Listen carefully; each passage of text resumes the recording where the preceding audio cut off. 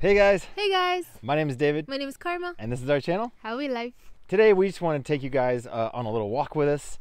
We are on this beautiful property. We're staying at this Airbnb. It's right here. And the property is kind of all of this right here, which is absolutely gorgeous. It's on a beautiful mountaintop and it overlooks this amazing valley right behind us. And actually, if you can see, we'll go up to the top of this little hill here, but you can see the Mediterranean from here, which is amazing. So yeah, we're just taking a little walk. We're actually staying here for about a month, and we came here actually to make, as the thumbnail suggests, the biggest decision that we've made as a couple and as digital nomads. And so, as some of you may know, Karma is 5.5 months pregnant, and woohoo! And as super exciting as it is, it was a bit unexpected. So we've obviously had to change a lot of plans that we had, which is all good because we were expecting to get pregnant this year in July. So really we're just about 9 months ahead of schedule. And so obviously we've had to make a lot of decisions, and the number one decision, to be honest with you, which is the biggest decision we've ever made, is where are we going to have our baby? So that obviously took us down a rabbit hole, right babe? Yeah. We just started researching all of the countries that do offer citizenship by birthright. During our initial research, we were trying to figure out where is the best place to have a baby. Because, so right now, as a lot of you may not know, we are waiting on Karma's green card for the US. And we've been waiting for quite a while. We should get it any day now. 2 years. Yeah.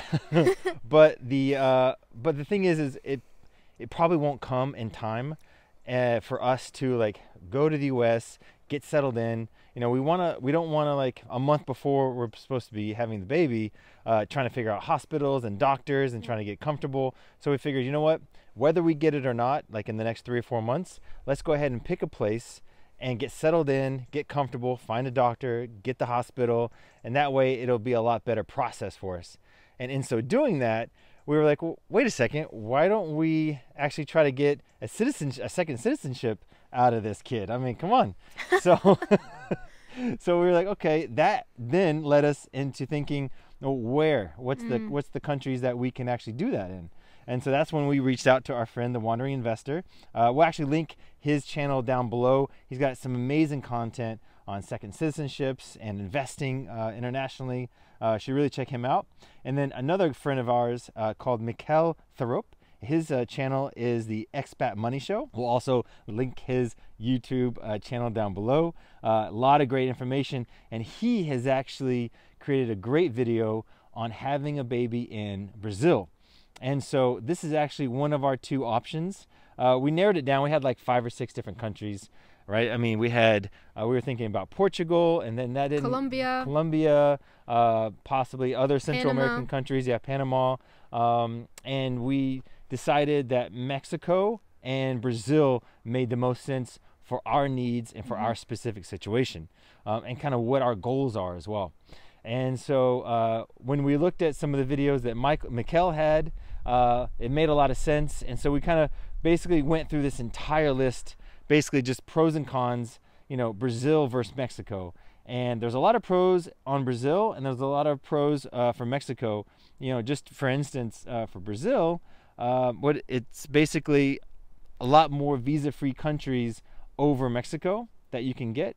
And for Mexico is that, first of all, the process is shorter than the Brazilian process to get the citizenship. Yeah, and that's actually something that Mikkel talks about in one of his videos. Yeah, and also the grandparents of the baby that's born in Mexico can also get the citizenship.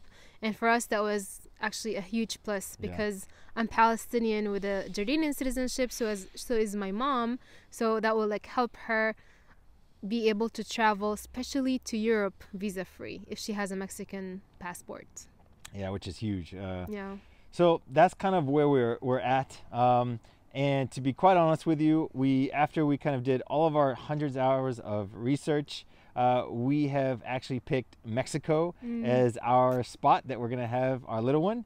And so in about a month and a half to 2 months, we'll actually be heading over to Mexico and getting settled in. And we've got a place picked out, we've got a hospital picked out, and we'll actually make a more in-depth video on all of this stuff to kind of bring you guys along with us through our experience, why we chose Mexico, why actually Brazil might be better for you guys, depending on, your situation, your goals, and kind of what you got going on. Both are great options. Both have the birth tourism or birthright by citizenship, or citizenship by birthright. Yeah, for us, we've chose Mexico, and we'll definitely be taking you guys along with us during that whole experience and that whole journey. And just to help you guys, in case you have a baby on the way, you're thinking of getting an additional citizenship, we highly actually advise for it, because it just gives your child more freedom, and it gives you more freedom in terms of citizenships and traveling around the world. Especially if you've chosen this life or this lifestyle, as a digital nomad, as a perpetual traveler, as someone who wants to have, be sovereign over their wealth, but not just their wealth, but on their ability to move around the world. This last couple of years have really taught us a lot. So for us, we want to be able to pass down to our kids, the freedom to travel and live wherever they want. And we feel like having multiple passports and multiple citizenships really gives them that freedom. And so whether they, want to continue to be a U.S. citizen or not, that's up to them. But we want them to have that choice and that option. Exactly. And also, actually, I'm going to be making a series for all those moms on the road, just like me, about, what to expect and what to kind of research before you head to a country while you're pregnant. It's a lot. So stay tuned. We're going to take you on this journey. We hope you enjoy it, and we hope you find some value in it. And thank you for watching. Thanks for watching, guys. See you later. Bye.